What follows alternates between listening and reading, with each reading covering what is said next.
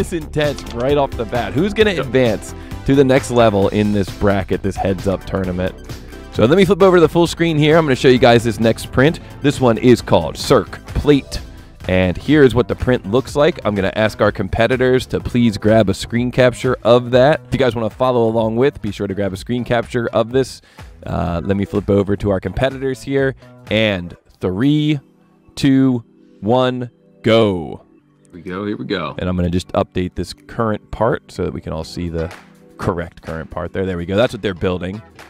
This plate. A lot of these models have symmetry, so that's always something good to look for when somebody gives you a print. Oh, I like the way that this I know you don't see this yet, Dan. You'll see it in a second, but the 3D part on the overlay is actually transparent. You can see through the holes, and you can see Rodrigo's interface through the holes in the part. Oh, nice. That's kind of cool, yeah. Shout out to SolidWorks for having saved that. I was going to say, you must have saved that out to a PNG with transparency. You know it. Pretty awesome. You know it, my man. You know it, man. Right off the bat here, Rodrigo's already got a profile sketch going on. Probably going to do a mirror there. Yep, he's cruising. Ed's trying to figure out what to do with this first shape here. Yep. It's always, you know, whenever you have a part that's symmetric, it's always that kind of decision. Should I just plow through it and just do it all? Or should I just do half of it and then mirror it? At what point do you use a mirror? Like, that's your big question. When do I mirror? Right. We were watching X-Shape, Toby, and we saw that an X-Shape you can turn mirror on and off as needed. Yes. Which is pretty awesome. Yes, I love that. I love that kind of stuff. But here, we got to decide when to use it. It's like a superpower, but you got to decide when to use it. Right, right. And it looks like Rodrigo's opting to do the chamfers right in the sketch. That's a little, I don't know if I would do that personally. Whatever you got to do to get it done fast, you know? Yeah. I don't know. I think I might in terms of speed, just quick and dirty, get it done. Yep. I see Rodrigo ran into that issue. We've all run into that issue too, where you try to pick a line and you get the midpoint by accident. Yep. So yeah, it's brutal. Ed's Patty got through. Yeah. Yep. 7187 was the correct answer in the last one, Patty. Checking the chat here too. So Ed's coming through. Yeah, I'm trying to keep an eye on the chat, but I'm really trying to focus on the stars of the show today, who are the competitors. So, you know, if you really need my attention in the chat, just tag me at TooTallToby. Shout out to Eric Beatty, who's giving me a shout out for those graphics. Thank you very much, Eric. Appreciate it. Eric also says, with great mirroring comes great responsibility. Oh, I like that. Oh, Toby. See, this is where I think, Rodrigo's right here with this feature, but if Ed can get that middle rib part done, I mean, these guys are right at the line here. Yeah, for sure.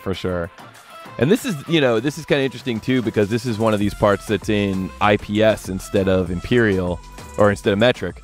You know, that definitely throws a lot of people off, because I mean, most of the world doesn't really use inches, right? Most of the world's just straight millimeters or metric in general. Well, so, like 3167 said, silly Americans. Yes, indeed. I'm on the edge of my seat with this one, man. Third round, they're both right at the same. They both end up at the same feature, putting this hole through this face, and you have these additional little extra faces on the outsides. And you can see Rodrigo. You know, this is this spot where having not mirrored it, now he's got to do some math. He's got to figure out, Did you see what he did there, though? He did a little quick equation in the box there. I love it. Yeah, that's awesome. Love it. Yeah. Lennart says metric for the win. Oh yeah. What's up, Leonard? And also we got Mike Van Rogen here from South Africa for the first time. All right. Thanks a lot, Mike. Thanks for tuning in. Appreciate the shout out. And Matthew is here. He says, what did I miss? Matthew, we are at the final of the first round. Neck and neck. These guys have both got one win locked up. You can see up in the top corners. Both Rodrigo and Ed both have one win locked up. They're neck and neck on this final print. They're both basically coming in on the final set of features. Who is going to calculate the mass first? Who is going to be correct? We're right at the finish line here. Yeah, but look at him putting the chamfers on now, Toby. Now what do you say about that chamfer comment? Oh, wow. Okay. Yeah.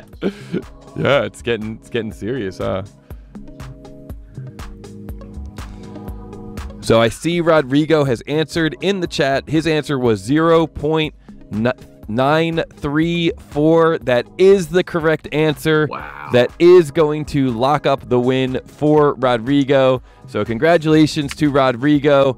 I'm going to give you the animated victory cat as well. You did it. You won. You move on to the next round. So congratulations. That is awesome. And Ed, good game. You were right there. You were right. Look at Ed came in with his answer now as well. 0.934. Got it correct as well. That is the correct answer.